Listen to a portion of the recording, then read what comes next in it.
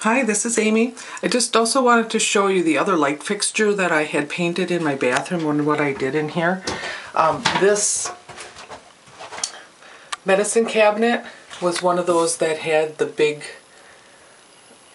just exposed bulbs on it, and so it had 4 of them.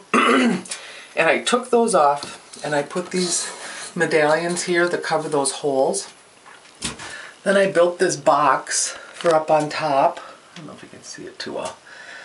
So I could pull the wires, the wires are right back here.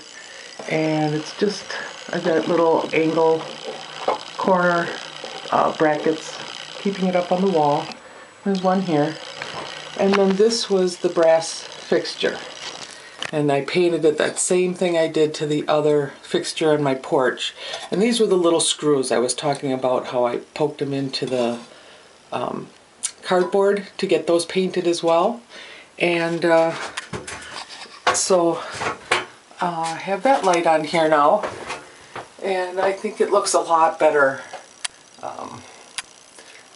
I also have a dimmer on it. I have dimmers on most of the lights in my house. So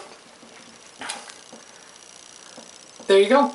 Took a $35 light fixture here. Now I do want to replace these. I don't like those. Those are really cheapy. I just haven't found the ones that I like. But those will be replaced.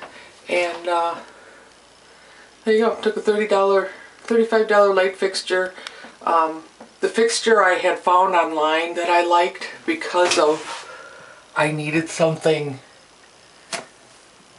that would come, out of the wall so that I could still open the cabinet. It had to be a certain dimension. And the light fixture online that had the finish that I needed was $240. So here I did this. Okay. So have a great day. Thanks for watching.